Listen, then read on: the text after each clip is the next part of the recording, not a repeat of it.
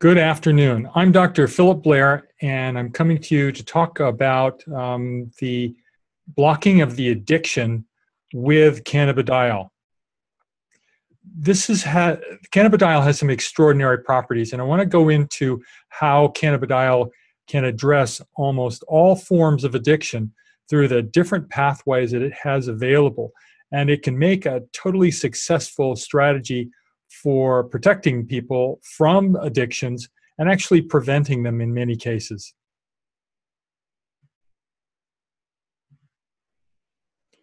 We'll talk about the burden of disease from addiction, some of the conventional causes and the treatments that are established, some of the endocannabinoid deficiency that's associated with this problem, as well as looking at specific CBD benefits.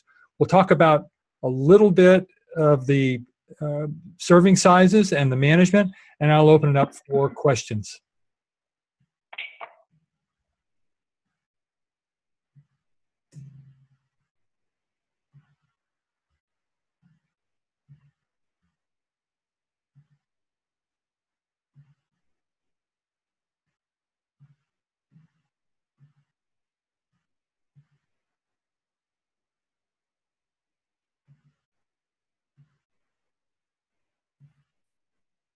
We lost you, Dr. Blair. Are you still there? Yeah, I'm still here. I've just done some technical difficulties.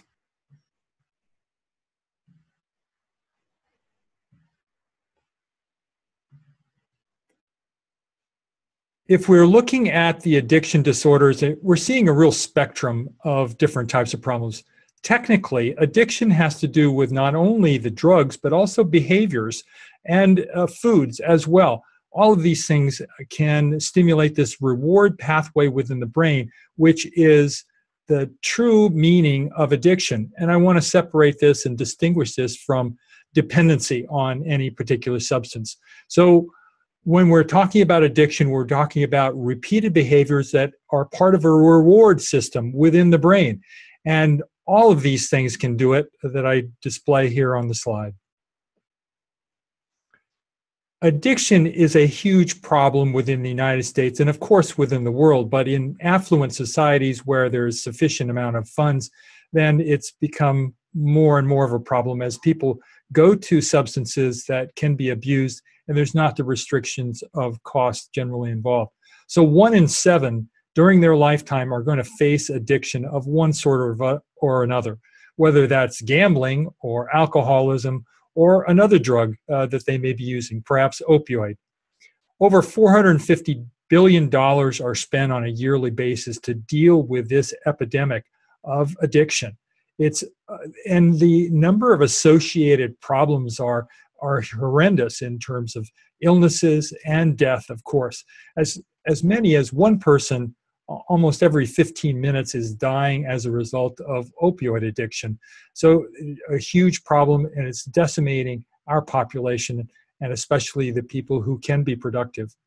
Nevertheless, in spite of the seriousness of this problem, only 10% actually seek help and are able to receive help for these types of problems.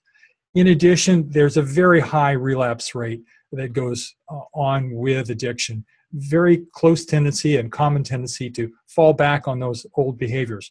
Part of that has to do with the brain system and the reward system that's in the brain. The factors that lead to addiction are complex. It's not just one thing. It has to do with, of course, the drugs, the environment, some of the biological and the genetic makeup of each individual's, and some of the predisposing factors that lead to the use of drugs for self-treating one's particular problem. And all of these really converge on specific brain mechanisms that are going to reinforce or extinguish the pathways for reinforcement and reward.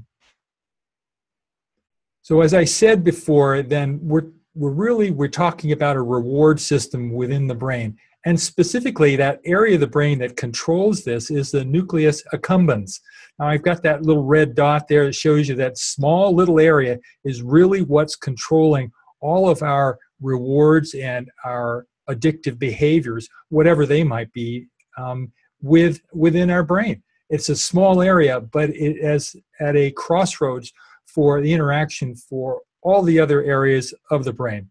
It's a reward system, and it's much different than we talk about with dependence. Because with dependence, when someone is on sufficient drugs, then they don't have any craving. But when they are relieved from that drug, when that drug level drops, then they need more and they have specific symptoms of withdrawal that comes with it.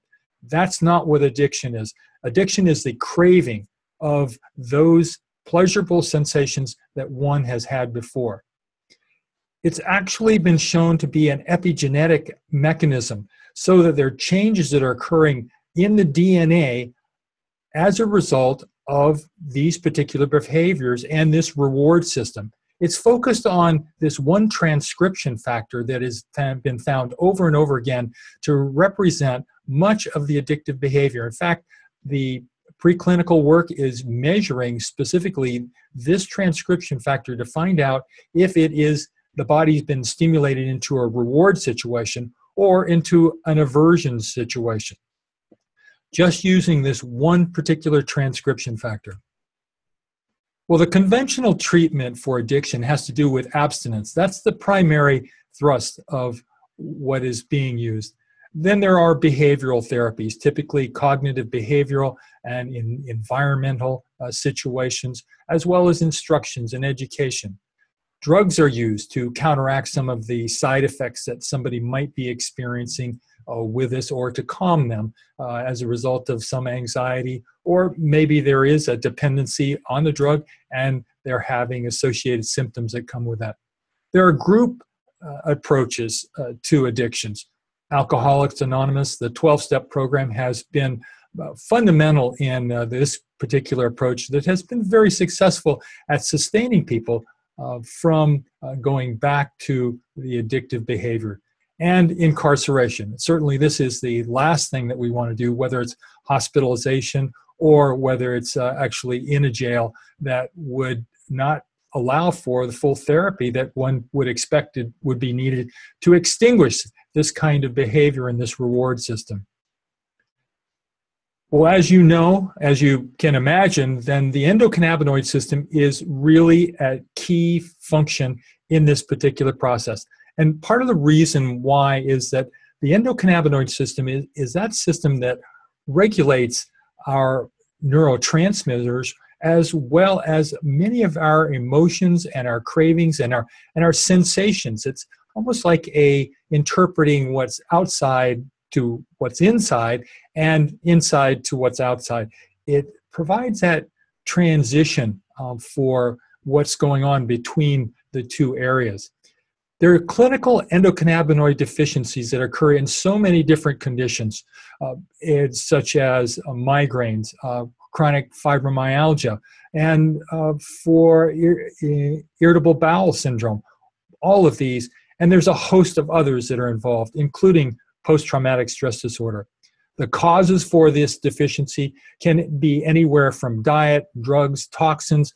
All different types of things can produce that. In fact, there's clear evidence that some of our early encounters with childhood stress in terms of abusive situations or even trauma can lead to endocannabinoid dysfunction that predisposes us to other problems, perhaps addiction, perhaps post-traumatic stress disorder. What can we do to restore the endocannabinoid system? And I'll talk about that a little further on, as what the primary therapies should be looking at restoring this system so the adequate tone is there so the body can recover and sustain itself in a healthy mode. The primary function of the endocannabinoid system is for maintaining homeostasis and regulation of all systems. In addiction, we're seeing the downregulation of the cannabinoid type 1 receptor. It's diminished, it's not functioning at its full potential. And in addition, there are disturbances in the binding so that the endocannabinoids within our body are not making the connections that they need to in order to effect specific action. In addiction, we're seeing dysregulation of the endocannabinoids. Sometimes that's elevation of anandamide, one of the endocannabinoids, or 2-AG. It might be decreased or depressed.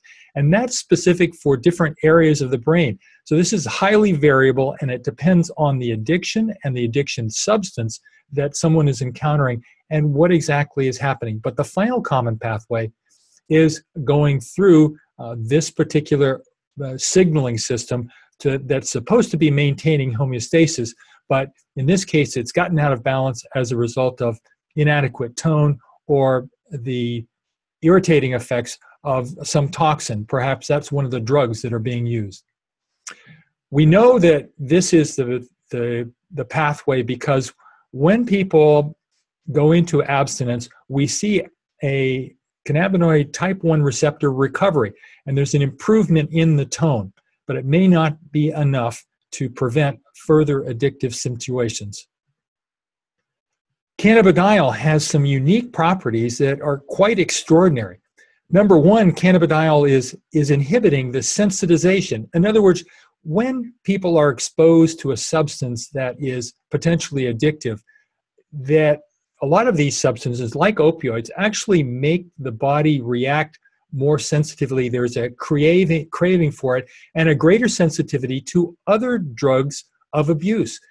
It opens the window for additional addictions as well as disruptive behavior and sensitivity to that particular substance.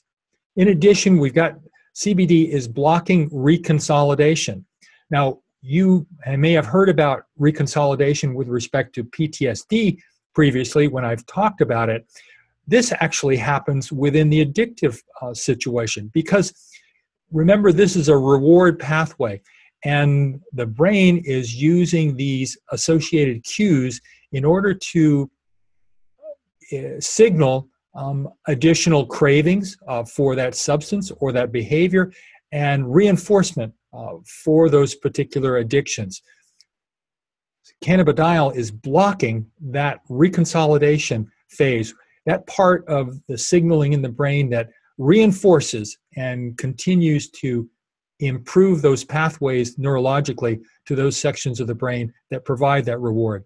Cannabidiol is inhibiting the drug-seeking behavior. This was specifically done in the case of heroin, where addicts are going after the drug. That behavior is significantly dampened. It's preventing cell death and a reduced brain volume that is associated with alcoholism, with amphetamines, and a number of other drug substances. So that gives the potential for recovery when one gets away from the addiction. It's providing a sustained effect after treatment. In the case of nicotine, what the studies have found is that even after the course of therapy with cannabidiol was completed, there was sustained avoidance and lack of addictive symptoms with respect to the nicotine substance. I suspect that's going to be true in several other substances as well. Furthermore, we see cannabidiol as inhibiting the anxiety, the epilepsy, and the brain injury that is clearly associated with alcoholism. When someone goes into alcoholic withdrawal, they sometimes are subjected to epileptic episodes as well as ischemic brain injury. In addition, we've got the effect on the liver for cannabidiol with alcoholism. It damages the liver, and CBD is going to help reduce the inflammation and stop that particular problem. So a host of benefits for CBD, but one more of significance is that specifically in addiction, CBD is inhibiting the formation of this substance called FOSB that actually facilitates some of the methylation that occurs on the DNA for those epigenetic changes. As a result of that, you're getting a dampening of the addictive symptoms at the nucleus of the cell and preventing the potentiation and even the continuation and perhaps the craving and recidivism that occurs with addictive substances. How much CBD should be used? For all patients, I recommend starting with 15 milligrams twice a day. For those people between 7 and 70, if they're under 7 or over 70, then we're really talking about a half dose.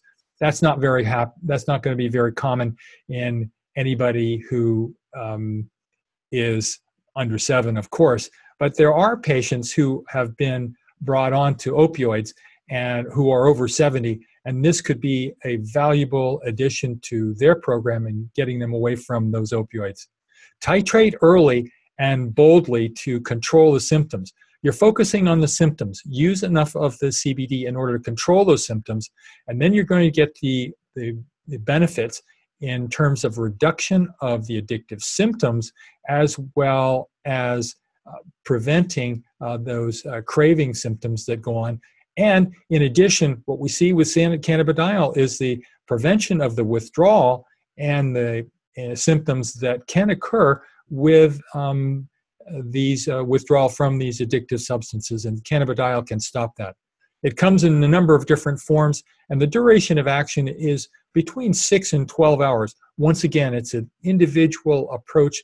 Everybody has to find out exactly what works for them. In general, I recommend twice a day, and that works for the vast majority of individuals. Who should be using cannabidiol? Well, I think that anybody who is involved with an addictive substance should be using cannabidiol as a protection against the toxic effect of those addictive substances, if that's part of the therapy that needs to be there. In many cases, cannabidiol can replace that therapy, anything that could be causing one of those problems. But when somebody is going through the phase of eliminating or abstinence, then cannabidiol could tremendously facilitate that particular process and even permanently reduce those cravings that one encounters and prevent that behavior in the future, so that we might be able to see an improvement in the recovery and the sustained recovery from addictions.